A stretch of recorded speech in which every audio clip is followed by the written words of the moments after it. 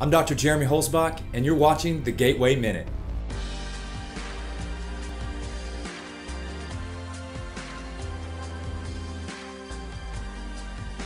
The cervicogenic headache is a headache which originates in the upper cervical spine.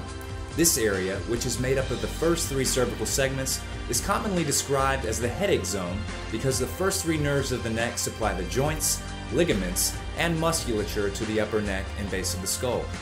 These nerves also communicate with the sensory portion of the trigeminal nerve, which supplies sensation to the face. Therefore, many cervicogenic headaches present with unilateral, non-throbbing pain that begins at the upper neck and radiates over the top of the head into the face, thus manifesting itself as a headache. These headaches can begin due to trauma-related incidents such as a car accident, sports injuries, and more commonly with poor posture from work-related habits.